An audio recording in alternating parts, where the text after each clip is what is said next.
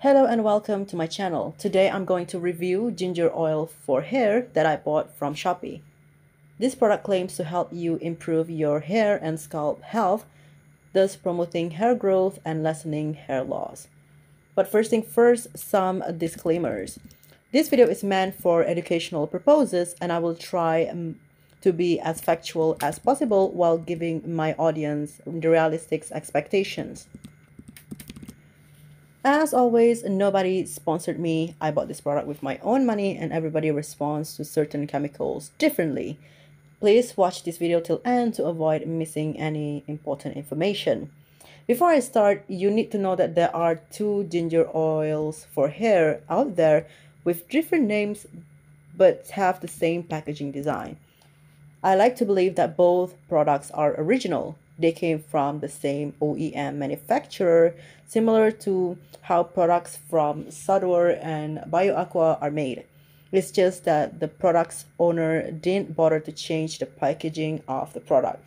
However, the only proof I can provide is that the manufacturer addresses for both products came from a city called Guangzhou. But then again, it's China. If they can copy international brand, it would be easier for them to copy each other.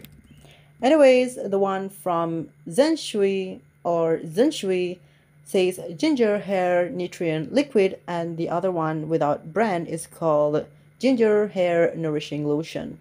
So to avoid any confusion in the future, I'm going to refer to both products as ginger oil. There are a few issues regarding my hair I'd like to address. This picture is going to be a reference for what I'm talking about. Yes, it is a picture of me back in 2018. I was 19 years old here. Anyways, number one, I expect ginger oil to help me with hair loss. A little backstory. I switch back and forth between long hair and buzz cut. But ever since the post-COVID era, I always preferred my hair long. At that time, I noticed my hair would come off every time I ran my finger through my hair while it's dry. I also noticed strands of hair on my pillowcases and shirts. Number two, I wasn't blessed with a good hairline, making my forehead look big. So I was hoping that ginger oil could help me get more hair on the front part so my hairline would be lowered, thus reducing the size of my forehead. Number three, I think this part of hair is called parietal ridge. As you can see, I have some gap between these two parts of my hair. This gap bothers me because it's making me think I'm going bald. If you didn't know, male pattern baldness usually starts here and it is called an M-shaped hairline. Number four, I wanted thicker hair. The main reason why I switch back and forth between a buzz cut and long hair is that even with long hair, my hair looks thin, not to the point of super thin, but I still think it doesn't look good. Yes, long hair might give the illusion of good hair health, but what's the point of long hair if people can easily see your scalp? I want my hair so thick to the point that people won't be able to see my scalp easily. I'm aware that this could be a paranoia that was influenced by the hair loss I suffered from my pre-hair oils era. However, if ginger oil fails to improve these four things, I don't mind it at all, as long as it keeps my scalp and hair healthy. At the end of the day, prevention is always better than cure. Before I end this chapter, you might wonder what is my ideal hairline. I would say Jensen Ackles' hairline is my ideal hairline. I grew up watching him on a TV series called Supernatural, and the way his hairline stayed the same over the years is just amazing. I've been using ginger oils for nearly 7 months, starting from 8 February 2024 to 6 September 2024. Just in case you're wondering how long one bottle of ginger oil lasted, my answer is one bottle of ginger oil could last for about a month if you use 2 milliliters once a day. I should note that this also depends on your hair type. Unlike rosemary oil, which I use twice a week, I use ginger oil every day, once a day, 1 hour before sleep, without rinsing it off. I also use this syringe to help me apply the ginger oil directly to my scalp, depending on how long my hair is at the time. When I get a buzz cut, I only use 1 ml, but after 3 months or so of getting a haircut, I started using 2 ml a day. So far, there have been no sign of negative side effects on me, but during my time with rosemary oil, it made my scalp feel itchy. Back then, I thought it was a sign that rosemary oil was working its magic on my scalp.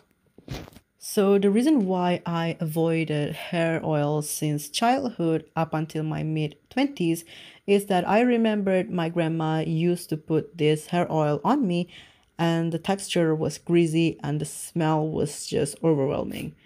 But when I started using Ilho rosemary oil and ginger oil, it changed my mind. Both hair oils' textures are very light to the point it barely leaves a greasy feeling on my palms and hair.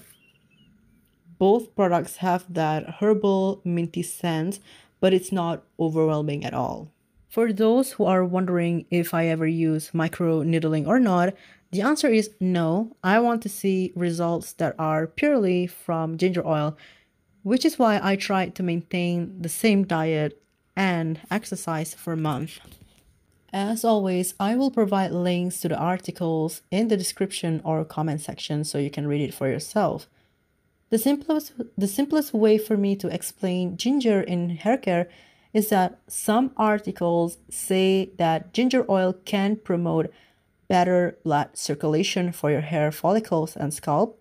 It is also an antiseptic and anti-inflammatory, and it comes packed with vitamins, minerals, fatty acids, and antioxidants. With that being said, research regarding ginger for your hair and scalp health is limited, and most evidence came in the form of anecdotal. And on the other hand, according to Healthline and Strut, applying ginger topically may decrease hair growth instead of promoting it. So do what you want with this information. I'm starting this chapter by apologizing for not being aware of an issue regarding rosemary oil earlier. And I feel obligated to let you know that Dr. Mitchell Wong, also known as Lab Muffin Beauty Science, made a video talking about rosemary oil for hair, where she called out the research on rosemary oil as bad science. After watching the whole video, the simplest way for me to put it is that research on rosemary oil is a load of bullshit. The funny thing is, this research has been quoted and cited by many dermatologists, aestheticians, health website writers, and influencers. This teaches you a lesson that you shouldn't trust a certain product or ingredient just because a lot of people talk about it. It kind of shows that even professionals didn't do their homework properly. Anyways, you can watch the video for yourself. I'll provide the link to that video in the description or comment section below. I should start this chapter by saying I'm not actively balding. This is an attempt to improve my hair and scalp health. If you are actively balding, go see a dermatologist as soon as possible. Before I forget, there are some photo comparison near the end of this chapter. Before trying hair oils, I had concerning issues with hair loss. I'm not kidding when I said my hair was shedding like crazy. For a full story, go listen to my expectations chapter. Anyways, after nearly 7 months of using ginger oil, I don't see as many strands of hair on my pillowcase, no more strands of hair on my shirt.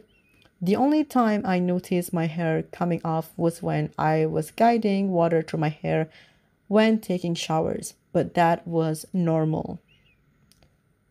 Just in case you are wondering, will ginger oil make your hair smooth, shiny, and softer? My answer is no, it's not gonna do that. When running my finger through my hair while it's dry, I do feel some kind of friction. But the good news is my hair did not come off every time I did that. For the sake of experiment, I did use ginger oil at daytime, but I don't think it's worth it because I just sweat it off. Did this product enhance hair growth, or to be more specific, did ginger oil make my hair thick? The answer is I'm not sure. I might be experiencing some form of dysmorphia. So here's a picture of me that was taken in September with long hair. And this one is with a buzz cut. As I said, I'm not sure, but I like to believe that ginger oil did give me more hair on the front part of my hairline and shrink the gap of these parts of my hair just a little bit. I think ginger oil is an affordable product for maintaining your hair and scalp health. It can also help you in dealing with minimal hair loss issues as long as you're not actively balding. It may be able to delay signs of aging for your scalp. By all means, ginger oil is not meant to be the alternative to minoxidil and finasteride because of one simple reason. Both ingredients have been through considerable amount of research and clinical studies. So I think I've covered everything that needs to be covered. So this is all for today. I'm Rizal 04-15 signing off.